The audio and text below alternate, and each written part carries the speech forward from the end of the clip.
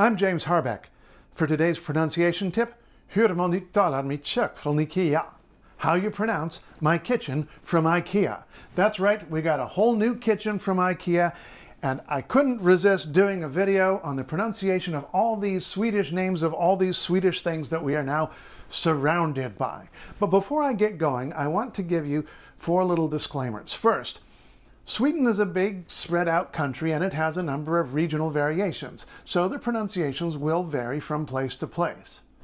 Second, Swedish pronunciation is particularly weird and difficult for English speakers.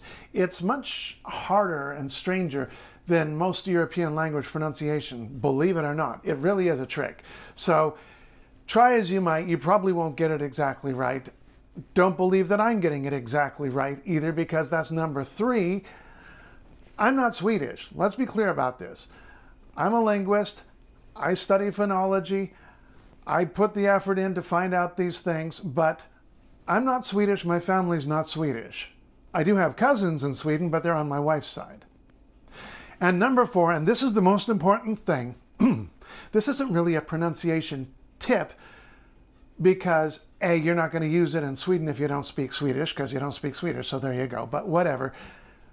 B, if you're going to an IKEA, not an IKEA, an IKEA, then you're in an English-speaking country, IKEA being the English pronunciation of the store. And if you're in an English-speaking country, the odds are extremely high that not one person you talk to in that store speaks even one word of Swedish. Okay, one word. Hey. Hey. That's it. And if you come at them with the Swedish pronunciations of these things, it's probably just going to get in the way of effective, efficient communication. So say it as you see it. Sorry, but true. All right, but if you want to have fun with phonology, let's get going. Number 1, all this cabinetry, not the doors, but the things inside, right? All of this is sektion. Sektion. It looks like section, but in Swedish it's sektion. It means section. The sh to ch thing is, we're going to get back to that. The drawer is Maximera. Maximera. That means maximize. And inside the drawer, this cutlery tray is Uppdatera. Uppdatera. And that means update. The front of the drawer and the fronts of these other cabinets are Nickebo. Nickebo. That is a village in eastern Småland. If I open this here, you can see this carousel. And the carousel is Utrusta. Utrusta, which means equip. The box, we have a few of these, is Kuggis. Kuggis, which is named apparently after a little house on the grounds of a royal palace in Lundegård. Don't ask me.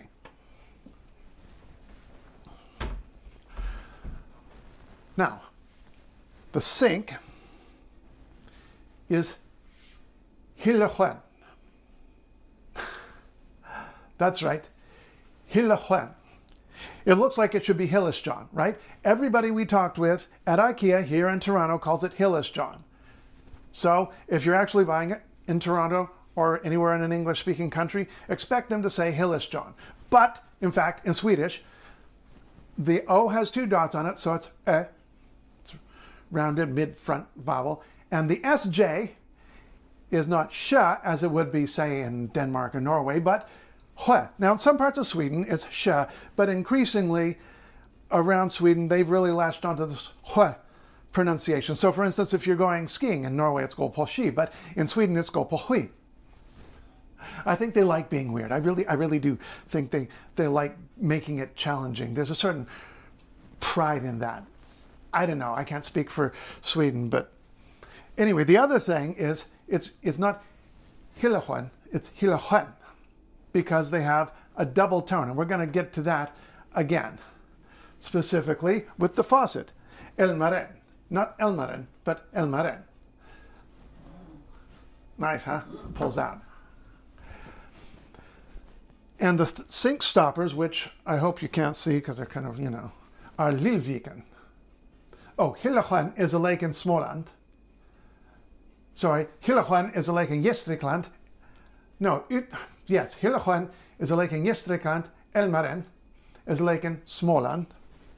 And the sink stopper, Lillviken, is a lake in Orrnäs. You see a theme here.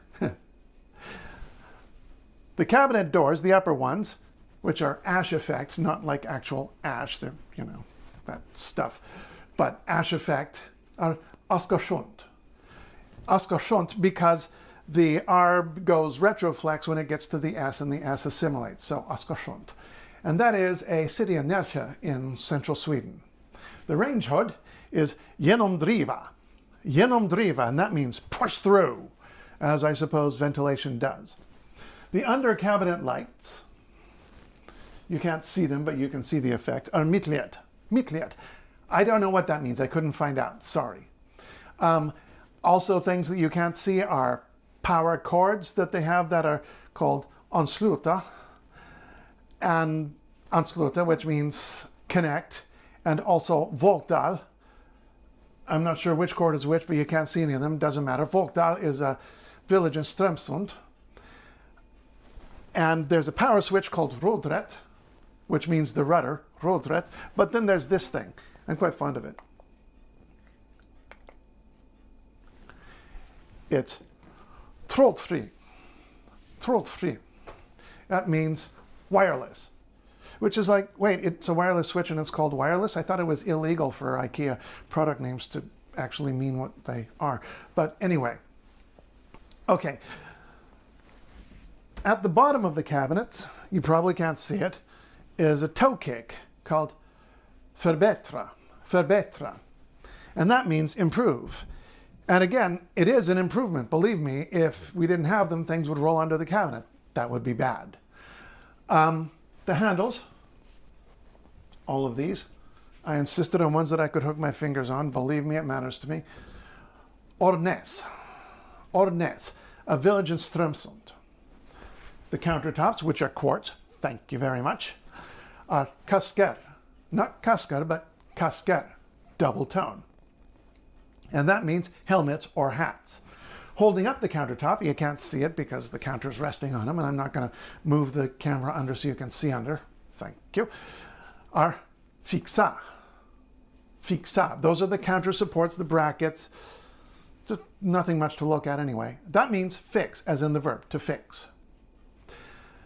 Finally, a couple things that I don't think you can quite see. There's a little turntable back here. I can't reach it to turn it. Whatever. Variera. Variera. That means vary, as in variation, change. Okay. And we have, I don't think you can, oh no, it's hidden behind some chips. A little cute wooden spice shelf called Bekväm. Bekväm. And that means comfortable. And it is. This kitchen, the whole kitchen, it's very bekväm. Comfortable. Och det var allt för idag. Thank you.